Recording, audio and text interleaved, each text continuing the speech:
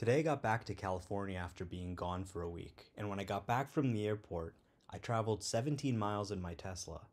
But in these 17 miles, I didn't touch the manual controls at all. The software handled 100% of the driving. 17 miles out of 17 miles, 40 minutes out of 40 minutes. You can see here on the safety score screen, trip 1, trip start, autopilot session, trip end, autopilot the whole time. Same thing with trip number 2.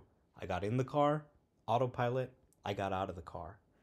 To me, I'm just so blown away that my car can do this already, that it can take me around without me having to give any input. I never imagined that this would be possible with my current car. So many people are so negative about this whole program. They're saying Hardware 3 will never be driverless. It's never going to be able to do these trips without human input and intervention. Well, I'm already seeing it do a lot of trips without any input required. And I have to tell you, when I started testing this thing 2 years ago, it had a lot of failures. It's gotten a lot more reliable.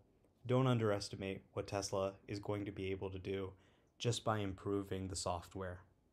Check out the video of this drive.